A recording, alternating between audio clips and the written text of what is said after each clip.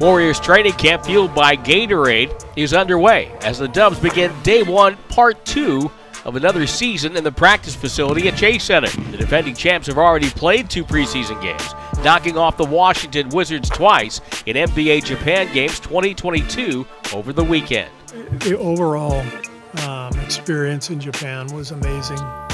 There are the usual familiar faces on the hardwood today, in addition to the team's newest offseason acquisitions, including the Warriors' latest signee, Ty Jerome. He's a big point guard, legit 6'6", really good passer. Just getting to know most of them. Obviously played against all of them for the past 3 years, so but besides that, getting to know all of them. The Warriors will be working on team chemistry as they will try to insert new players into their rotation. For the first time in 3 seasons, the team has a healthy roster with a week of work ahead, as well as the 3 remaining preseason games.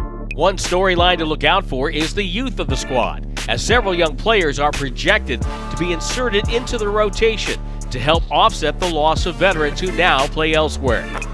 Look for more coverage to come your way. This is Warriors Training Camp, fueled by Gatorade.